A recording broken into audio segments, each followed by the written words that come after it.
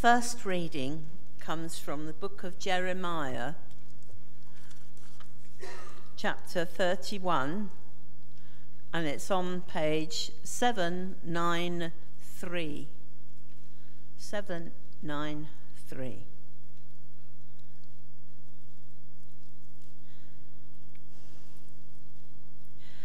The time is coming, declares the Lord, when I will make a new covenant with the house of Israel and with the house of Judah.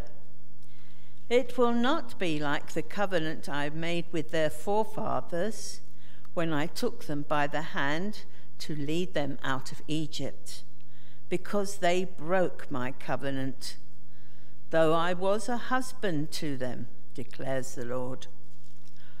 This is the covenant that I will make with the house of Israel after that time, declares the Lord.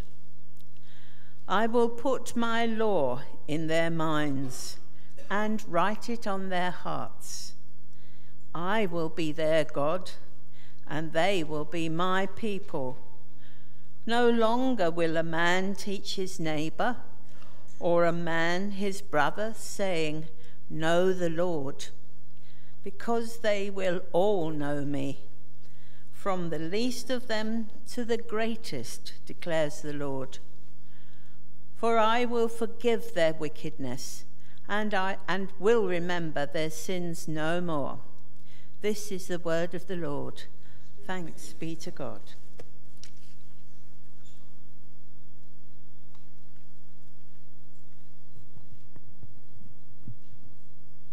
The next reading can be found on page 1204.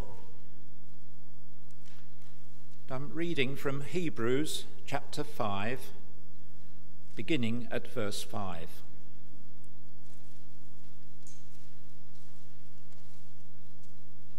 So Christ also did not take upon himself the glory of becoming a high priest, but God said to him, "You are my son. Today I have become your father." And he says in another place, "You are a priest forever in the order of Melchizedek." During the days of Jesus' life on earth, he offered up prayers and petitions with loud cries and tears to the one who could save him from death. And he was heard because of his reverent submission. Although he was a son, he learned obedience from what he suffered, and, once made perfect, he became the source of eternal salvation for all who obey him, and was designated by God to be high priest in the order of Melchizedek. This is the word of the Lord. Thanks be to God. And the third reading is John 12, verses 20 to 33, and it's on page 1080 of the Church Bible. Now there were some Greeks among those who went up to worship at the feast. They came to Philip, who was from Bethsaida in Galilee, with a request. "Sir," they said, "we would like to see Jesus." Philip went to tell Andrew. Andrew and Philip in turn told Jesus. Jesus replied, "The hour has come for the Son of Man to be glorified. I tell you the truth, unless a grain of wheat falls to the ground and dies, it remains only a single seed. But if it dies, it produces many more seeds. The man who loves his life will lose it, while the man who hates his life in this world will keep it for eternal life. Whoever serves me must follow me, and where I am, my servant also will be. My Father will honor the one who serves me. Now my heart is troubled, and what shall I say? Father, save me from this hour? No, it was for this very reason I came to this hour. Father, glorify your name." Then a voice came from heaven, "I have glorified it, and will glorify it again." The crowd that was there and heard it said it had thundered. Others said an angel had spoken to him. Jesus said, "This voice was for your benefit, not mine. Now is the time for judgment on this world. Now the prince of this world will be driven out. But I, when I am lifted up from the earth, will draw all men to myself." He said this to show the kind of death he was going to die. This is the word of the Lord.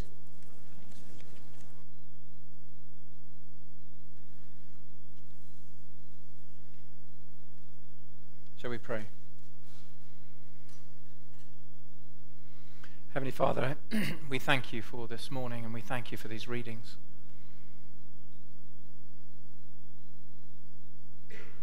Father, we pray for your anointing here. The anointing that breaks the yoke.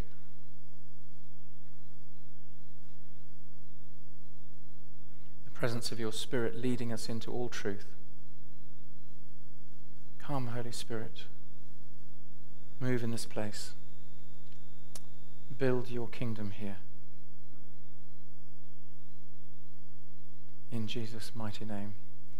Amen. Well, it's lovely to be here, and thank you, Martin, very much for inviting me. These verses that we've had are quite tricky and absolutely stacked with deep theology and very important things. But I just want to bring out a few things. You all know that we're in the season of Lent, and it's been mentioned a couple of times already in the service. But I do want to just ask you, what is Lent for? Can I have some suggestions? What is Lent for in the calendar, in the church's annual calendar? What's it for?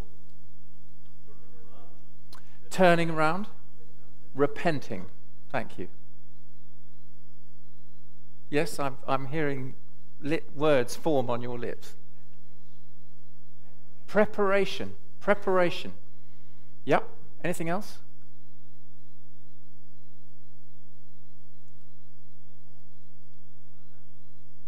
Reflection. Very good. Anything else? Sacrifice to the Lord. Good. Cleansing. I'll put up with a crackling in the background.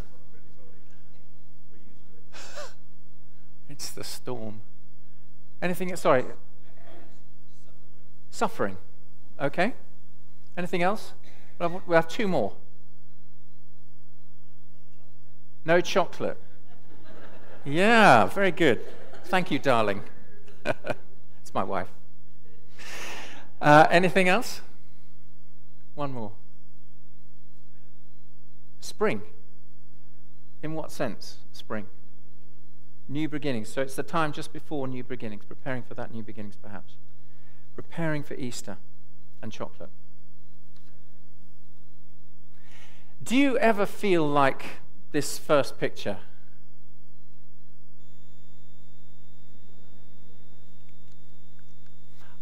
Just for those who are only hearing it, there's a picture of a Christian who is got his head buried in his Bible, literally just sort of dumped, arms hanging down, and really in despair.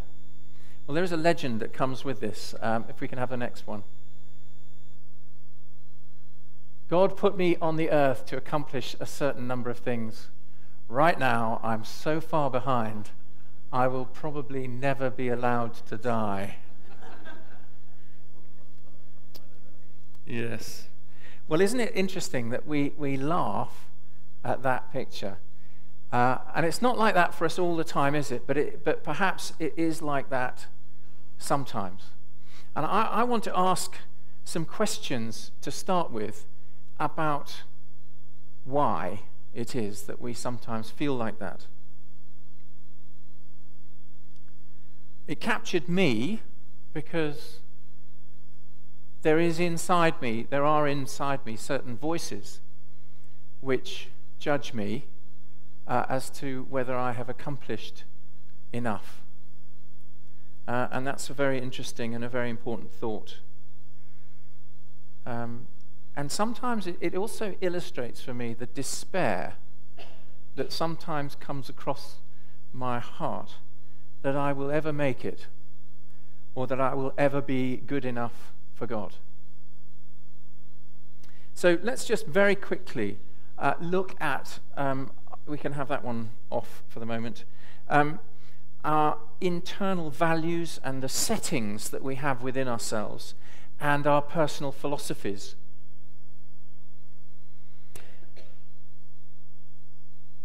I listened to Martin's talk on the 1st of March when Martin spoke of To Kill a Mockingbird. He spoke of the worldview that led in that story to a huge miscarriage of justice. I don't know if you remember it. It was a very powerful talk, which I have to say I appreciated hugely. And all of us have heard probably that idea of having a worldview. It's how we see the world around us. And our worldview affects the way that we interact with the world around us. We ask questions and we answer questions, maybe knowingly, but maybe unknowingly, about what God is like, about who I am, what I am, how do I live, what my values and priorities are, and very much how we survive in a hostile world. Does this ring bells for people? Yeah? How do I survive? And the question for us all really is, where do we get those values and those voices from? We need to understand and discern the strong messages that we're bombarded by. It's very, very important.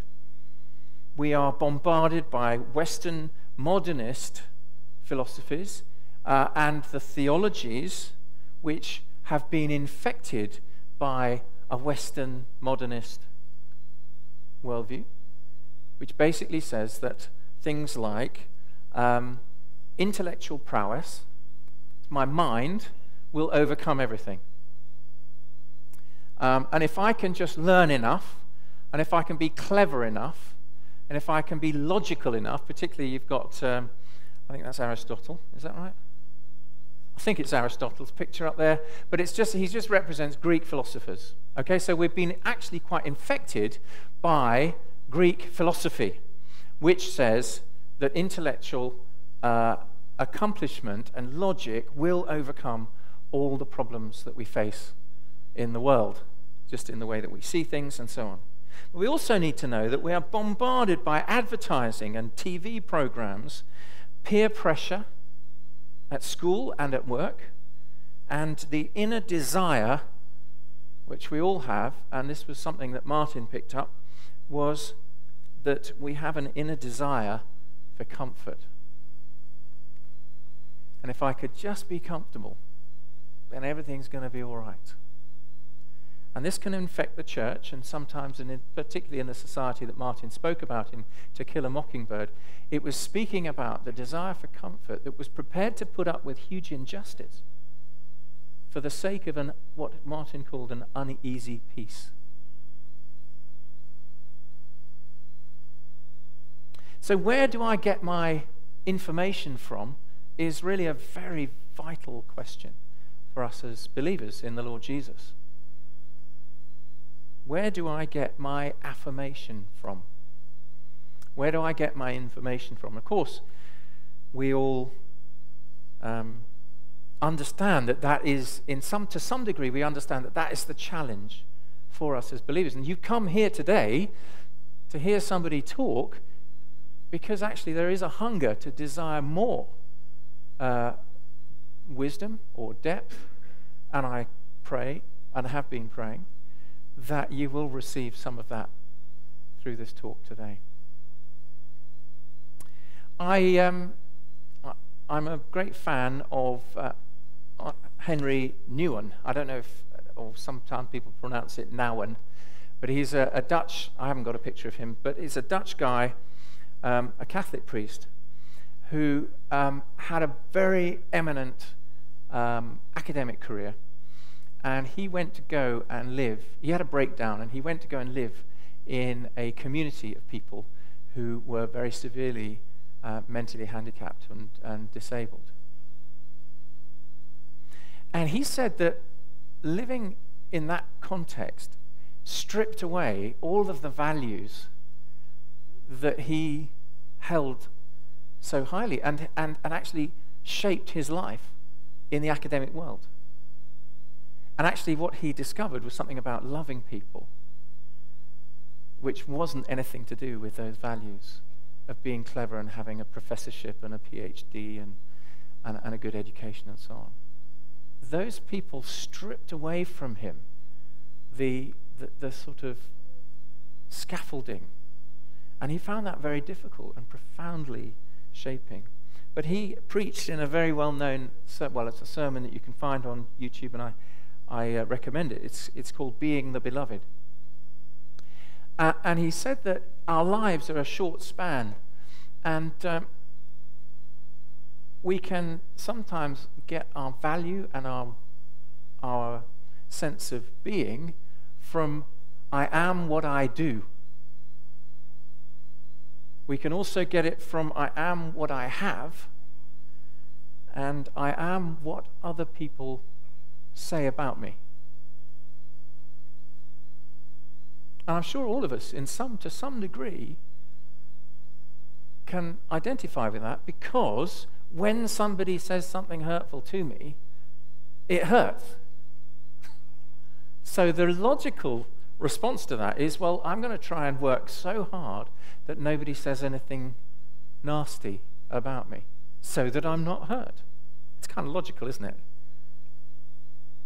Just in the same way that children respond to certain situations where they think, well, because this has happened to me, I must be bad. And we get voices which stick in us and shape the way that we live our lives. And so I want to talk about, not talk about it, but I just want to mention at this point that reputation, I'll just say the words, shame, performance, success, failure. So if we take the message that the world gives to us and then impose it on God, which is projection, if you can see what I'm saying, we project that onto God, then we are going to start beating ourselves up about having missed the mark. And of course the Bible says that all have sinned and fallen short of the glory of God, or the standard that God requires of us.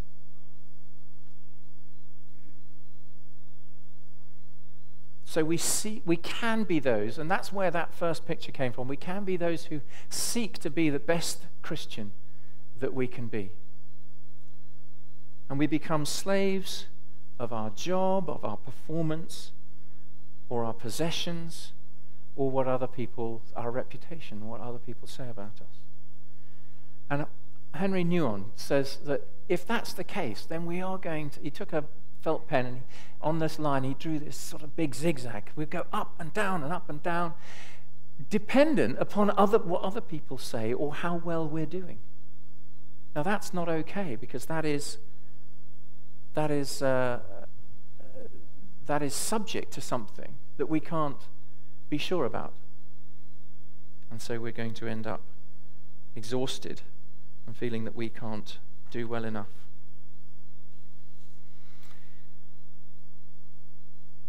I know that when people preach, that the congregation, because I've been that person, can go away sometimes that he's just notched up another 10 things on my to-do list. And I go away thinking, well, I haven't done last week's, and I haven't done the week before that. And we just go away feeling condemned. I do not want that today. That is not the message today. And of course, I just want to identify this problem, really. Jesus said of his people and religious people, and I don't want to make any distinctions at this point, He said that there were those who will come to Jesus, say, but I prophesied, and I've done this, and I've done that,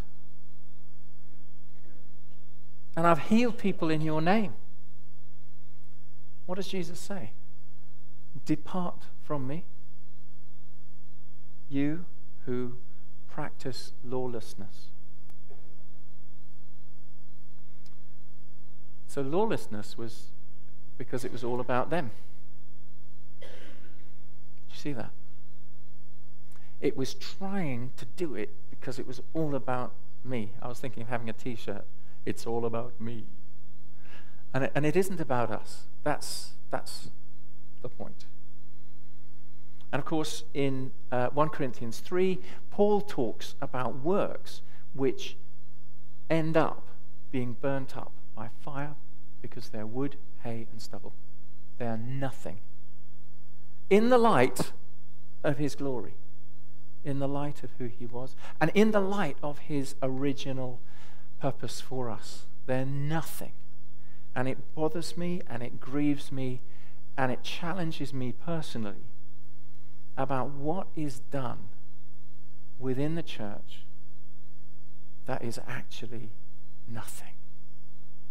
What is done that's nothing? What am I doing that is nothing? So the question is, how is it possible that we can get it so wrong? And how can we start getting it right? What is it that's right at the heart that is so fundamental to understanding what God's plan is for us that we can start getting it right? And we can start building silver, gold, and precious stones, those things which are going to last the test of fire in the end. There is another way. And so if we can have the next slide. And it's the way of the seed. Let us use Lent to ask the Lord to purify our hearts, to refocus our direction, and to clarify the fundamental word. Now, do you remember in the text it says that the Father spoke over Jesus and said, "Today you have become your Father and you are my Son." It's all about relationship. It's all about that relationship of father to son, father to daughter. It's about knowing who we are. It's about knowing what we are. There's some good news and there's some bad news. And the bad news, of course, is that that seed that's on that picture there will remain alone until it dies.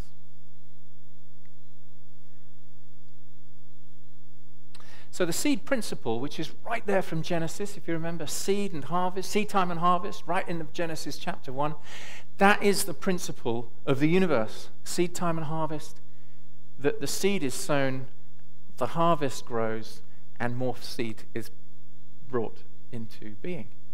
But there's a multiplication principle in the seed dying and then the cycles of the seed. And so if we can have the next one, that you can see there that in this picture, a bean grows root, starts growing a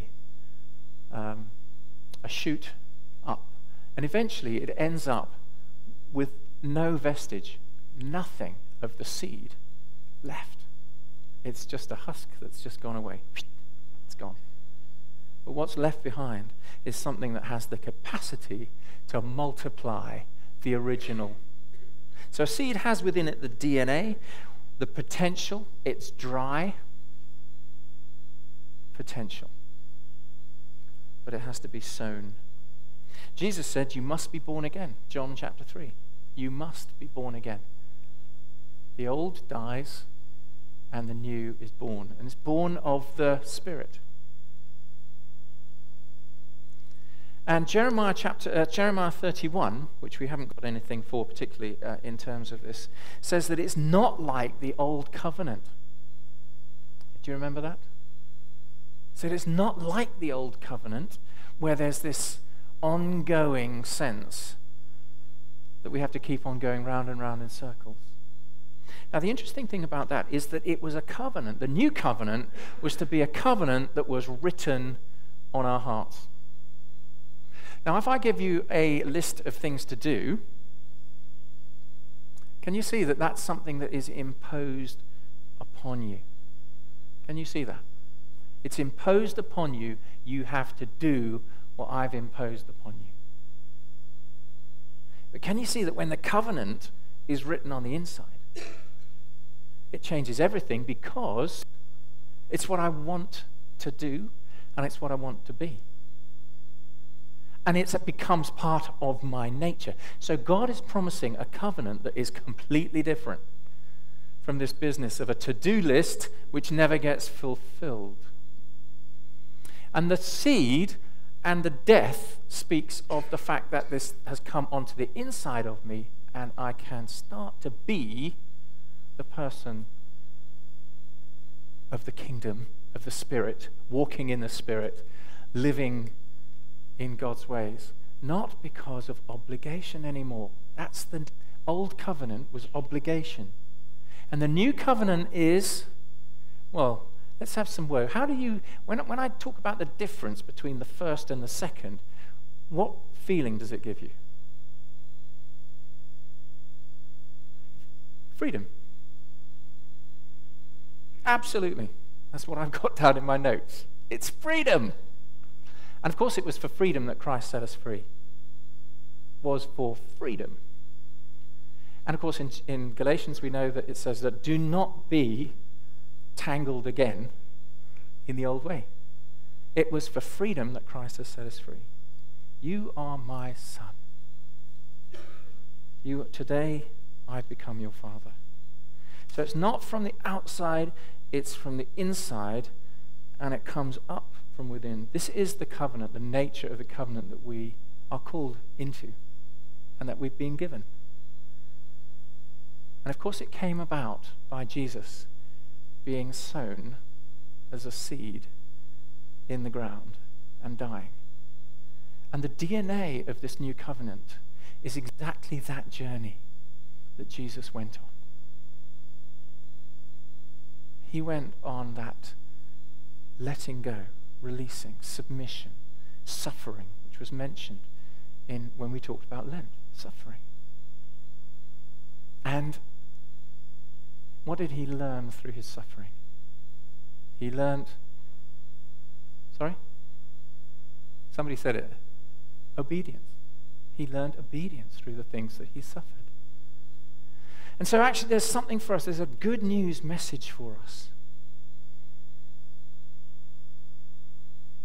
That what is true of the covenant maker needs to be true of us. That we engage on that journey with him. And we say, hands up, I let go. It's your business. I want you to come and speak this and write this in my heart so that I am no longer struggling to tick all the boxes. Praise God. Now, Lent is one of the times for reflection, and I have to say that, in practical terms, one of the things that helps me to identify where I am on that journey is something that is hidden in the Lord's Prayer. Forgive us our sins as we forgive those who have debts or sinned or transgressed against us. God knows I have some projects in that area where I keep on getting tense on the inside because I find it difficult to choose to forgive again. Okay, so I'm just saying that this is a way of knowing where we are. How much have I really let go? That's a helpful little thing just for us, I believe. R.T. Kendall, in his book about Joseph, says how grateful he is to a priest who pointed out that he had a need to do something which they came to call total forgiveness. Total forgiveness. I die. It's not about me anymore. I choose to forgive so that I may be forgiven to the same extent. But the good news is that this is all about resurrection. It's all about resurrection. It's all about the 30, the 60, and the 100-fold in the parable of the sower. It's all about that. Life, fruit, multiplication, eternal life, the joy of the Father.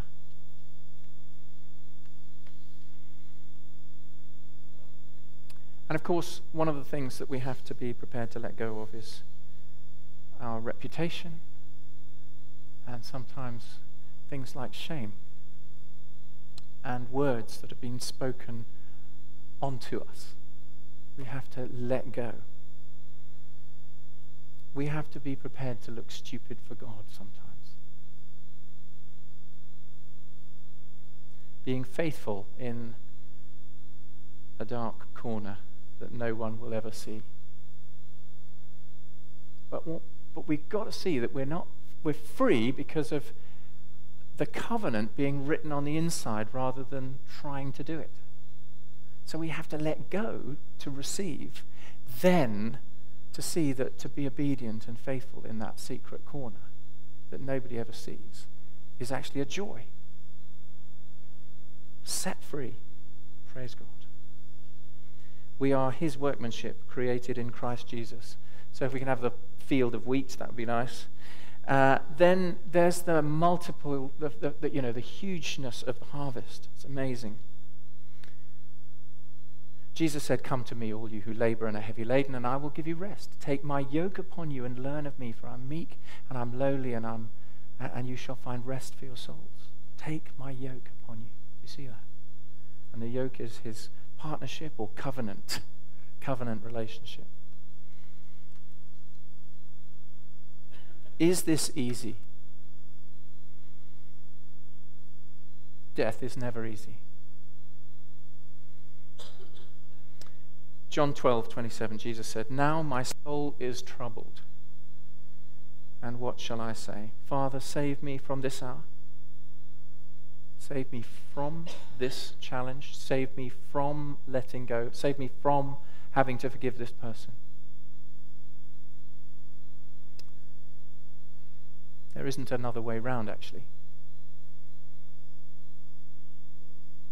Father, glorify you. No, it was for this very reason that I came to this hour. Father, glorify your name. We're called to walk the way of the cross, be courageous, discover the work of the Holy Spirit in us. I'm coming in to finish now, and I hope that's been a kind of helpful set of thoughts.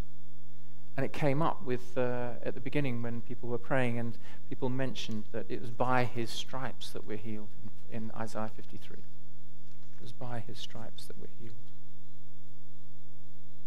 So what I want us to do now is finish by coming into a place of prayer.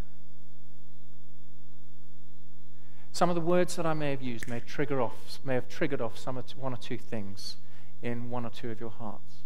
And as I was praying for you in terms of coming here and just saying, "God, what is it that you're saying?" I felt that there were people who are hiding, not in a critical way, but just have hidden things that have been said, hidden words, hidden messages that people have put on your life that you don't want to tell anybody, but they still dominate, and they still hurt, and they still limit what God wants to do. So we're going to come now to a time of prayer. And it's just to give all that we are. And I've got some words that have come up, so we can just say them together. We'll have some silence at the end, and then I'm going to surprise you all. That's put you off, hasn't it? It's not fair. I'm going to sing you a little chorus that has been very helpful to me. So let's just focus on our hearts for a moment and just ask God to come by his Spirit and give to us the sense that what it is that we need to bring before him right now.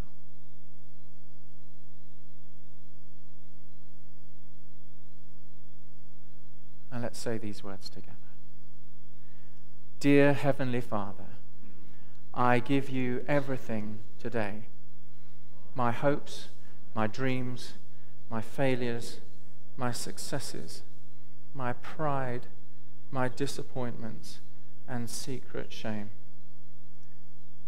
I give them all to you now, as a seed I sow. I ask you to take my life wherever you want, to take it, to use me however you want, to use me or to rest me. Write your story in my life. But it is your will, not my will, I want done on earth as it is in heaven. So let's just take a moment.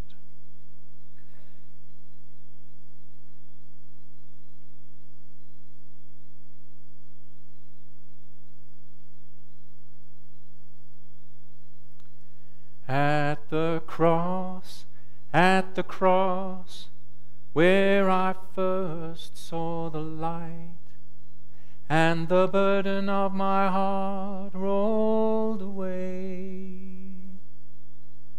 It was there by faith I received my sight, and now I am happy all the day. At the cross, where I first saw the light, and the burden of my heart rolled away. It was there by faith I received my sight, and now I am happy all the day.